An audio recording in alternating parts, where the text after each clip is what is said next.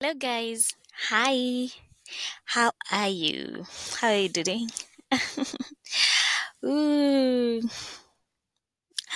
it's a beautiful morning, but it's raining over here. I don't know how you're doing. Are you keeping warm wherever you are? Are you enjoying your morning? I am feeling so good this morning that mm, I just felt like recording something for you. So I hope that you're doing well. I hope that everything is going beautiful wherever you are. And I'd like to know where you are listening in from and whether you are a returnee, whether you're an OG over here. I'd like to know. I'd like to know the people that I'm interacting with. And yeah, it's a beautiful morning. I'm at work. I just took a moment to just speak to you. And as usual, you know that I do have a specific topic that I'm going to be talking to you about. I just want to catch you up. So I'm currently enjoying reading. The book that I'm reading is called Atomic Habits by James Clear. I know that I've taken too long with this book already, but it's a beautiful book. I'm learning so much from it. I'm learning a lot, and I am enjoying it. Um, I'm in a season where I have decided to learn. The best way to grow is to learn, and if you are to master something, you need to learn because that's the only way how. So I am learning whatever I need to learn to be able to live the life that I want. And I'm currently watching a series that is called Permission to Live on Netflix. It's amazing. It's a very beautiful series. Oh my god, it's so full of. It's a roller coaster of things going on in that series. There's the kingpin who's a drug trafficker. Um, in the beginning, season one, he was diagnosed with Alzheimer's, and he kind of panicked and was like, he wants to hand over his business to his kids, but none of his kids can step up. It's a lot. It's a roller coaster of things.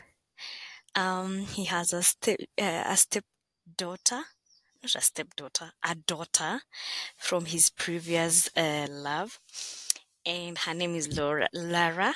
I like her. I like her a lot. She's fierce. She's beautiful. She's innocent. She's all that.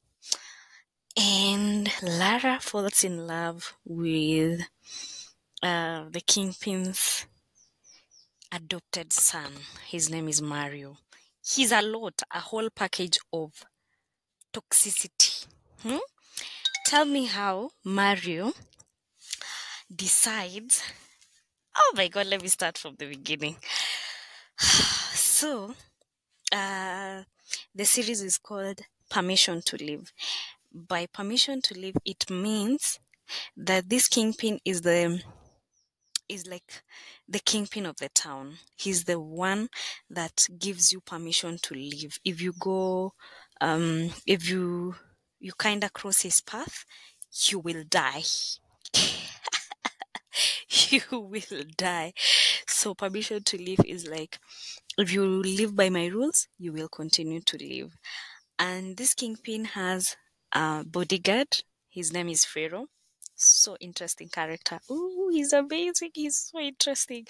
So this Pharaoh is like that type of person who has sworn that they'll be by your side forever and ever. They even had a pact that if because this kingpin is suffering from Alzheimer's. So with time, he will actually start forgetting things. And when he starts forgetting things, um, he made Pharaoh promise that if he ever forgets his wife and sons and kids' names, he should go ahead and shoot him. very crazy packed, but they are very good friends. I really like to see their dynamic and how. Oh, I'm holding this cute this cute eraser that I bought. I was actually buying it for my son, but now it's mine because it's too cute. I don't know if you can see. So cute. So Pharaoh promised what's the name of this kingpin? His name is Noma, Nima, Nemo. Yes, his name is Nemo. He promised Nemo that if he ever gets to a point where he forgets his wife's name and his kid's name, Pharaoh should go ahead and shoot him. So, and because these two friends have done so much, you know how dirty drug trafficking is. It involves a lot of killings, a lot of blackmails, a lot of money situations. So they're like buddies, like buddies. Pharaoh is in the family, like in the family completely, and his loyalty is unmatched. So that was in the beginning. Pharaoh. No, I've introduced the character Pharaoh and the wife. I don't know the name of the wife. She's not a very interesting character, but she's going through the housewife kinda feeling where you feel like no one looks at you, no one cares about you. She's that type of princess.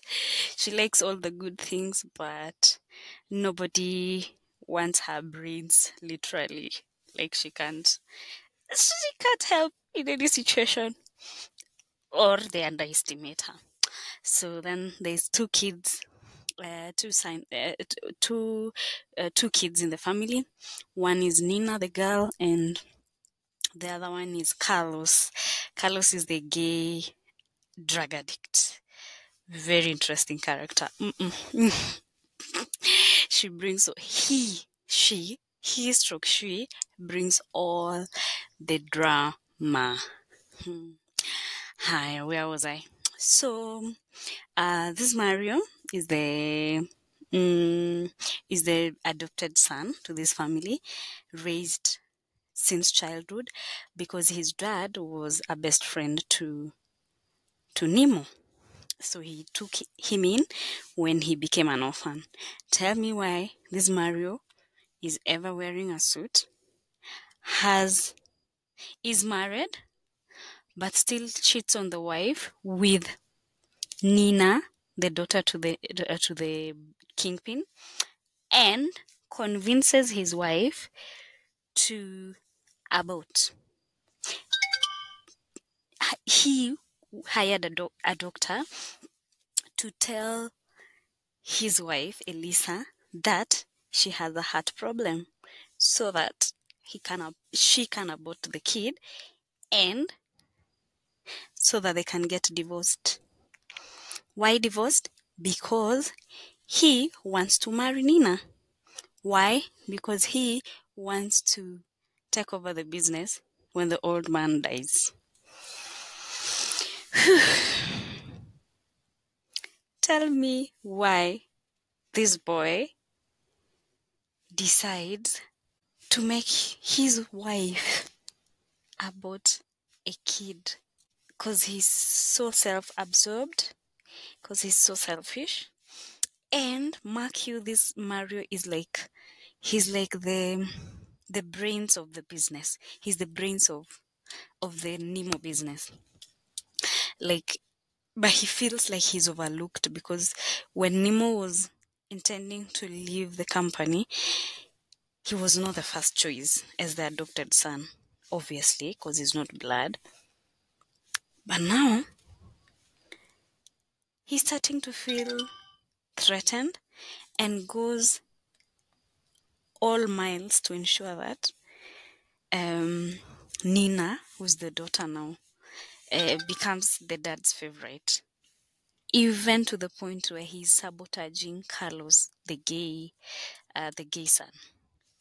So dramatic. I love that series. I was up last night till 2 a.m. in the morning watching, and I have work today. So you can imagine. Look at my eyes. Yeah, it's that interesting. Oh, I'm loving it, loving it, loving it. Let me enjoy it. It's so long since I watched a nice series. It's called Permission to Live on Netflix. I'm in season 2, and I'm enjoying it. My book Atomic Habits is teaching me how to do one thing a day, to ensure that that vision that I have comes together at the end of the year. And I'm trying. Watching Netflix is not one of them, though. It is not one habit that I want to to say I'm proud of. But I'm watching and I'm enjoying, so it will be my cheat time. Don't tell anyone. Shh.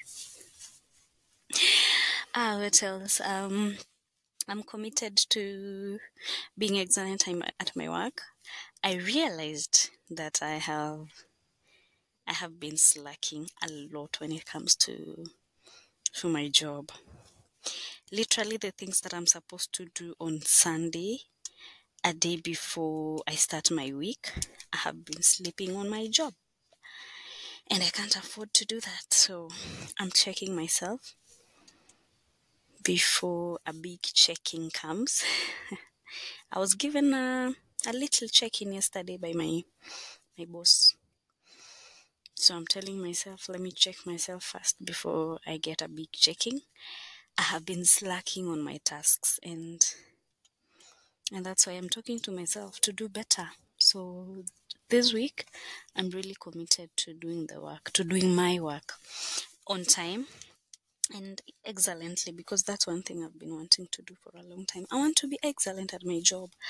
I don't want to leave loopholes for anything, for doubt, for anything that could make anyone believe that I'm not worthy to be where I am. I don't want to. I don't want to give anyone a reason to say anything. So I'll stick to the job that I'm supposed to do. I'm an adult. I think I should. Anyway, so hey, that was all. Do you have anything that you think I should talk about? Have I checked in on you? Do you feel checked in? Yeah. Thank you for spending my morning with me. I'm now going to go ahead and get into my work. I have a task that I need to be done ASAP. And I have a delivery. I'm at work, so I'm supposed to go with my driver to do a delivery in the next few minutes. It has stopped raining, so it's most ideal for me to do that. And last thing to do would be